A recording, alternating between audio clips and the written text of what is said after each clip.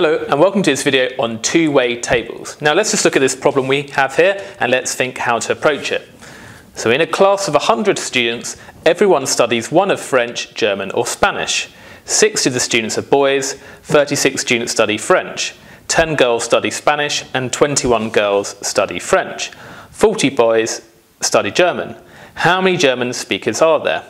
Now notice that we have two things that vary here.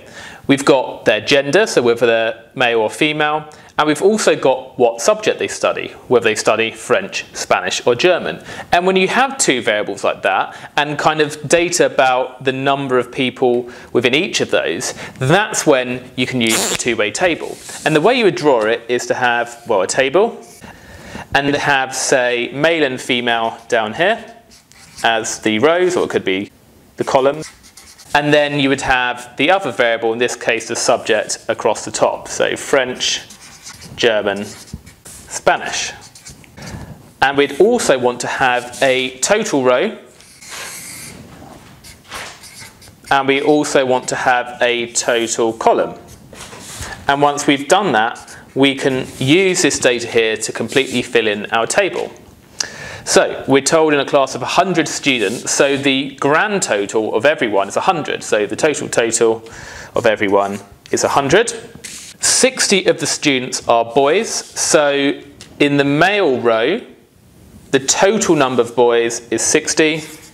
And then we're told that 36 students study French. So the total number of French speakers would be 36.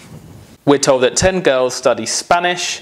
So of the girls, 10 study Spanish, and we're told that 21 girls study French. So 21 girls study French. And 40 boys study German. So of the males, 40 study German. And we want to know how many German speakers are there. So we want to know the total number of German speakers. We want to know this number here. Now at this point, we can just use our table, and we can just use the fact that we know that the total of each column is just the sum of these numbers, and the total of each row is just the sum of these numbers. So we know there's 100 students, and we know 6 of those students are male, so we therefore know that 40 of them must be female. We just do 100 minus 60 to get 40. Now we also know there's a total of 40 females, and 21 study French and 10 study Spanish. So to get the number of German females, we just have to do 40 minus 10 minus 21, and that gives us 9. So these now add up to 40. We can also work out the number of males who study French, because we can do 36 minus 21, and that gives us 15.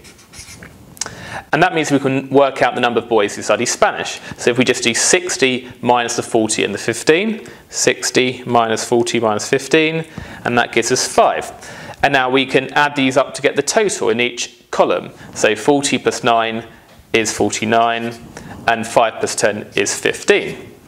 And that's the number we wanted. We wanted the total number of German speakers, and we can see that it's 49.